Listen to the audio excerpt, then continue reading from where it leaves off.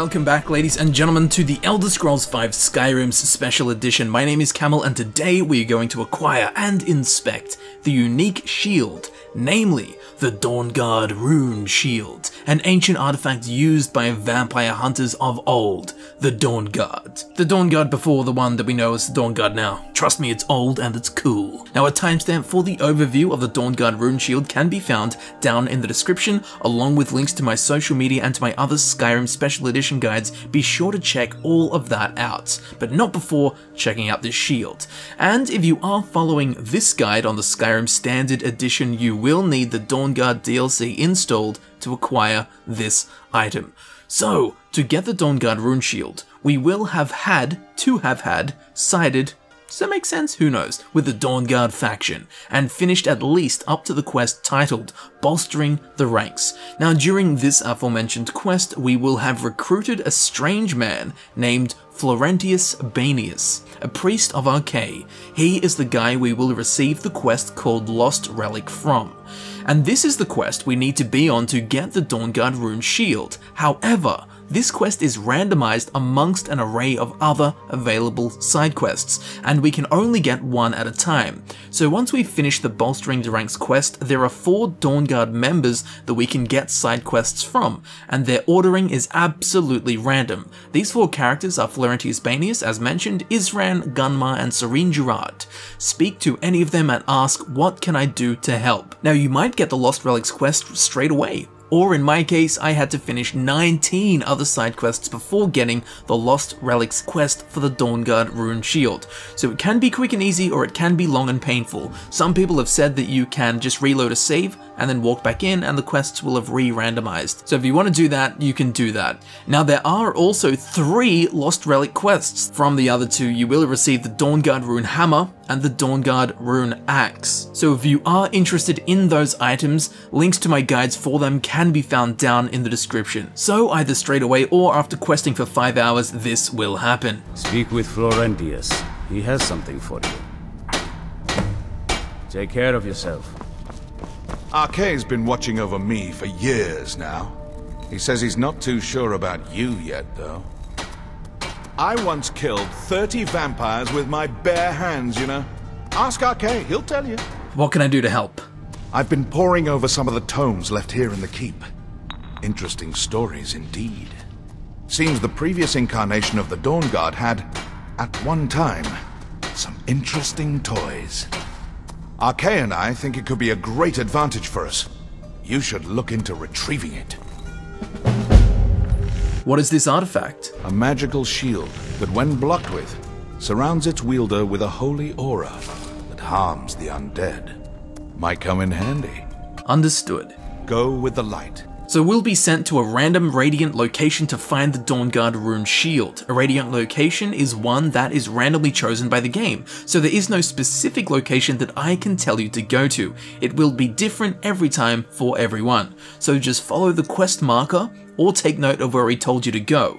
Now, once at that specific location, find the chest or container that houses the Dawnguard Rune Shield. Once you find it, open it and take the shield. Of course, go back and hand the quest in, but for now, we have the shield, so let's check it out. The Dawnguard Rune Shield. Its type of armor is light. It has a base armor rating of 27. So this is the same base armor as a glass shield and a dwarven shield, but given that the Dawnguard Rune Shield is light armor, I find comparing it to a glass shield is much more appropriate, as they are in the same armor type class. Now, it can be upgraded with a steel ingot, and because the enchantment internally is recognized as a script and not an enchantment, it doesn't require the arcane smithing perk to be upgraded. However, with the Skyrim Special Edition unofficial patch, it will be recognized as an enchantment, and therefore you will need the arcane smithing perk to upgrade it. And finally, it benefits from the Advanced Armors perk, meaning that it can be upgraded all the way to Legendary without the assistance of smithing fortification effects. And its enchantment, 10 plus bash damage to vampires and sustained blocking, creates a minor sun shield doing 10 points of damage at the cost of stamina. Now, unlike the Dawnguard Rune Axe, this enchantment does what it says it does. However, that's not great, to be honest. I can confirm that while you hold down block, the sun shield damage only affects undead. So this shield's enchantments are totally useless against your everyday enemy, namely living enemies. And making it even more useless against even the undead is the unique bash damage enchantment, which not only doesn't affect normal enemies, but it only affects vampires, making the shield even more of a niche item. Now if it did 10 plus damage to all undead, alright, that's fine, it's still pretty niche and probably won't see much action, but 10 plus damage specifically to vampires, not my favorite enchantment of all time. Look, if you side with the Dawnguard faction, which you have to get the shield in the first place, then sure, this enchantment comes in handy while doing most of the Dawnguard questline. But after that, are you really going to carry around a shield just in case you run into some vampires so you can do 10 more bash damage?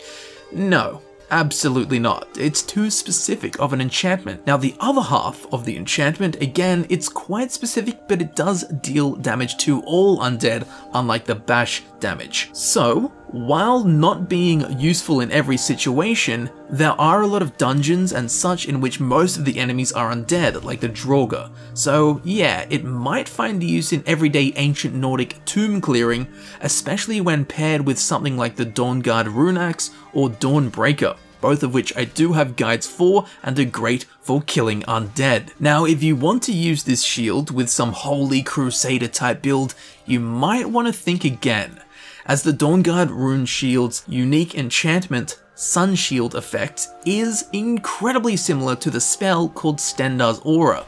Now this spell creates a cloak-like effect of sunlight and deals damage to the surrounding undead, just like the shield's sustained blocking effect. Now the problem here is that Stendarr's Aura is a centerpiece of most of, if not all, Holy Crusader type builds. It's a spell you chuck on yourself and it absolutely obliterates all the undead around you. Great, I mean, that's awesome. Well, the shield's effect that acts pretty much exactly the same way, so surely using both at once would be even better. Well, sadly, there is no benefit in using both Stendarr's Aura and the Dawnguard Rune Shield, more specifically its prolonged blocking effect Sun Shield, because Stendarr's Aura cancels out the effect of the Dawnguard Rune Shield, rendering the shield's effect useless if used in conjunction with that spell, which again is pretty much the best centerpiece spell for a Holy Crusader build.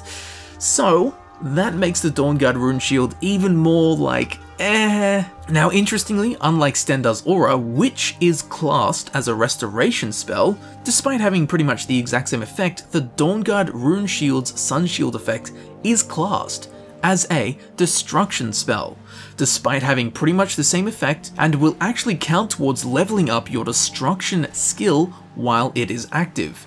Now, as mentioned earlier, despite the shield's enchantment being recognized as a script rather than an enchantment, so it's technically unenchanted, but it cannot be enchanted further. However, that means the shield will also never need recharging because technically there's nothing to recharge. Now, because of the shield's cloak-like sun shield effect, sometimes NPCs will say, "That spell looks dangerous, keep your distance," which is a dialogue line reserved for NPCs' reactions to the player character having a cloak spell active, and NPCs will even comment as such, regardless of whether the Dawnguard Rune Shield's Sun Shield effect is active or not. All you need is it equipped, and NPCs will start freaking out. Well, they won't freak out, they'll just comment on it. So there you have the rundown of the Dawnguard Rune Shield. Is it good? Well, it's good for clearing out dungeons of undead. The vampire bash damage, I mean, sure, that's slightly helpful when fighting vampires, but for the most part, it's completely irrelevant. On the other side, the Sun Shield damaging undead is actually great because, of course, while you're blocking, you are protecting yourself, preventing damage being dealt to you, but while you do this, you can't deal damage to enemies. This enchantment fixes that situation and deals damage to undead around you while you're protecting yourself. So this way you get the best of both worlds at the cost of stamina draining, which I feel is fair, but it is something you want to keep your eye on because with a blocking build, you don't really want to run out of stamina at any point. So all in all, probably won't see much use. But if you really try, you can make it work, and I'm sure some people will come up with some really cool builds surrounding the Dawnguard Rune Shield. And it's also great for taking to the beach, as you will not get sunburnt. Why? Because the shield acts as sunblock. And here it is, the Dawnguard Rune Shield in action.